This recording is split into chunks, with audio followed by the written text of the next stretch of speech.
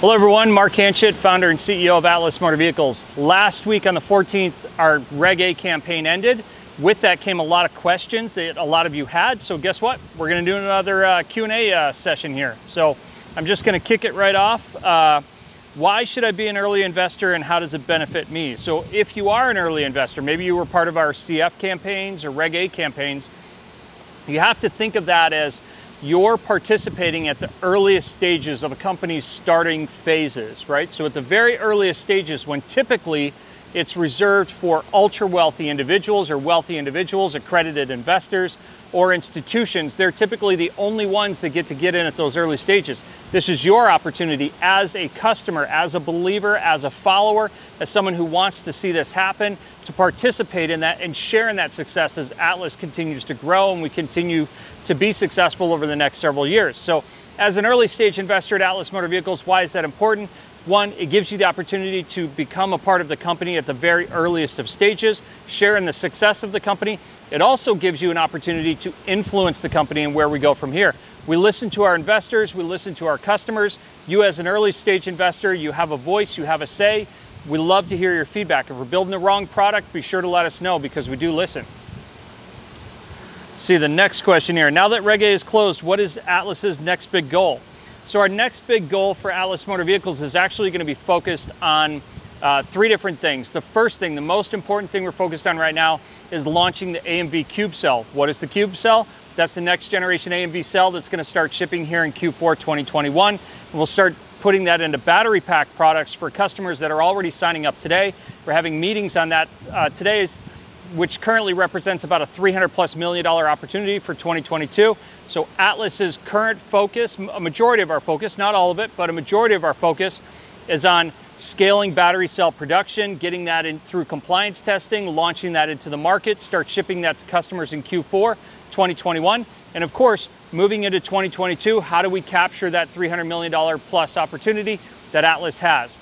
On the XP platform and XT pickup truck side of things, development is continuing in those efforts as we look to get the platform into a production-ready state for launch next year. And on the XT pickup truck, we're finishing up the prototype over the next 35 days or 30 days roughly, as we look to debut the completed interior, completed exterior, all those different features and things that we talked about, and show that off over the next several weeks or months. So that's the current effort for ATLIS Motor Vehicles. From a fundraising perspective, I can't share details on that yet, but rest assured, all of that money that we raised for Reg A, that's going directly into battery cells and pack solutions, scaling that for our marketable opportunities that are coming in 2022. And of course, we're continuing to grow the team. We're going to double the team size as we look to launch the XT and the XP platform at the end of 2022. Let's see, what else do we have here? Why is generating revenue through batteries so important? I just want my XT. We all want the XT. The XT is the cool, sexy thing that we all want to drive. That's what I started this company thinking about. That's what we're all excited about.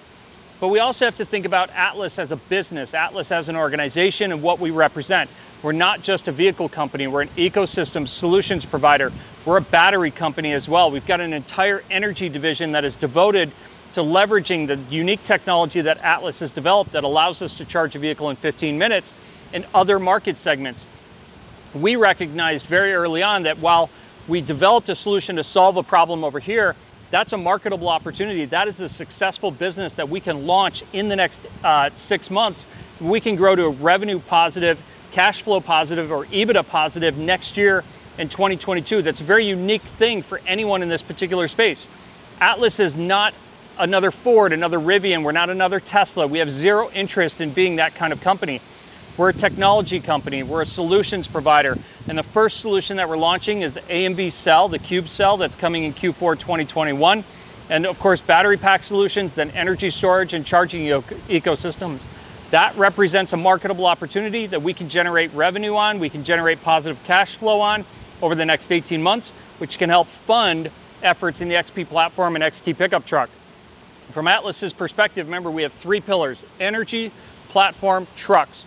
First thing to go to market will be the energy group, then platform and trucks will follow shortly behind that towards the end of 2022. And we're very excited about that opportunity.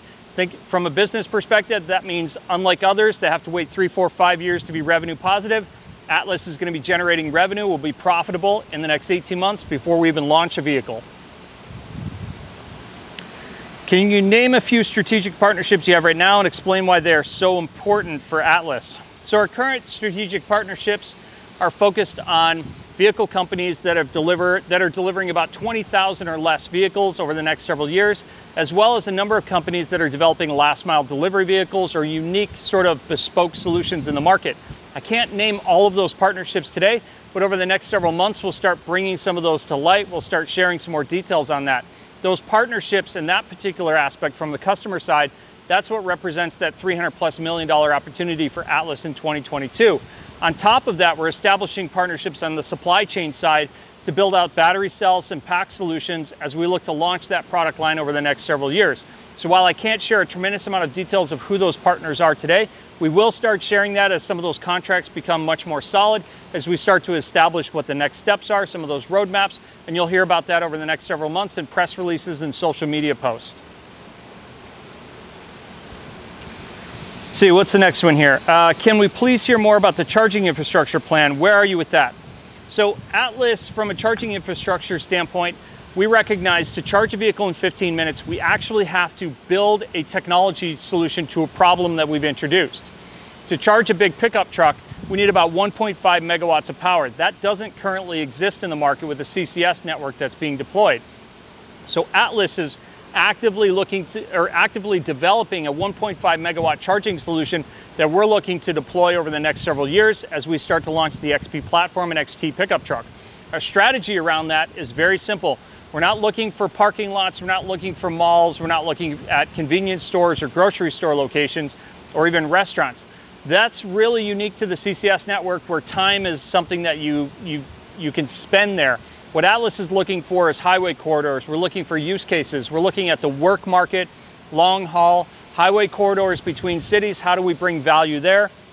And how do we bring value for larger vehicles that are towing and hauling, like the XT pickup truck, or maybe box trucks, class 7, class 8 vehicles, class 6, class 5. So ATLIS's strategy is really, we're gonna focus on the Southwest, then move up the West Coast as we deploy that over the next several years.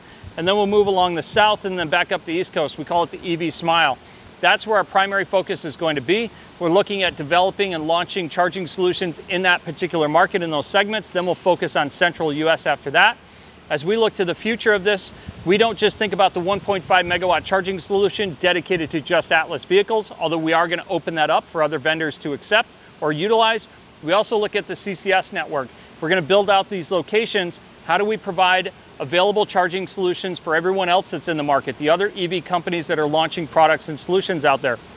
That represents a revenue opportunity for ATLIS, but it also means if we can pull the rest of the market ahead with us, if they're successful, we're successful. We want everyone to be successful in this space, and we're looking to leverage CCS as well as the megawatt charging solutions as we look to deploy those over the next several years. How does the roadmap for the XT look to get to production? That's an interesting question. So right now we're focused on the prototype, which contains several pieces of the technology as we look to test that, prove that out, and deploy that over the next several years. In terms of the roadmap for the XT production, first will be the prototype vehicle, then we'll move into production level design, then it goes through a validation, qualification, and compliance testing, and then we'll start delivering those trucks towards the end of 2022 to those early customers, and then after that, it's a ramp from production at that point. We're looking to do about 150 trucks towards the end of 2022. Those will go out to our early customers. Remember those early Reg CF customers that invested right in the beginning? They're right at the front of the line. They'll get those trucks at the end of 2022. We'll continue development, continuous improvements, quality improvements as we continue to ramp production from there. But from now to the end of 2022, it's going to be getting it into a production ready state, validating it, testing it, getting it out on the road, qualifying those different systems, performing all of the required compliance, crash testing, everything else that has to happen, and then getting those first trucks into customers' hands towards the end of 2022. So I want to work at ATLIS. What positions are you currently hiring for? That's a great question. So right now, we're currently focused on hiring technical positions. So hardware engineers, mechanical, software, firmware, as well as program managers. We've got a couple of senior executive level positions, some operations roles that are opening up over the next several months. But primarily we're focused on product development, technical engineering roles. If you don't fit within one of those categories though, that's okay. Be sure to check out our future roles position, submit your resume. We go through those every single week. We segment the ones where I think we can bring value down the road, or maybe we know we have future roles. We sort of put you in a pipeline, and as those roles open up over the next several months or next several years, we start pulling people from that pipeline. We'll start to contact you, and those positions will open up. So if we don't have one for you today, that's okay. Submit your resume to that future role. We'll put you in that pipeline, and if there's a role that opens up for you, we'll contact you when that role opens up. Let's see what else we got in here. I think this is the last one. Can you tell us more about the safety systems of the truck? Like, will the actual final steering wheel have an airbag? Of course the final steering wheel will have an airbag.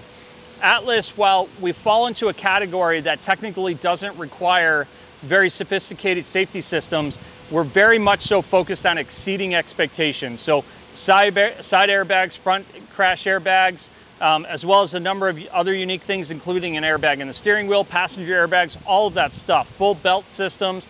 We're thinking in terms of, like, say, a class 1 vehicle or something that falls below 10,000 gross vehicle weight rating. We designed for that worst case or technically best case scenario, even though technically we don't need to meet that given the gross vehicle weight rating that ATLIS's XT will actually operate in. But we'll have full safety solutions in there, including some future features that'll incorporate some of the AI, self-driving technology, video camera systems, all the sensor suite systems, because not only is it important that things are safe during an accident, but it's actually much more important that we prevent an accident. We don't want to put someone in that situation.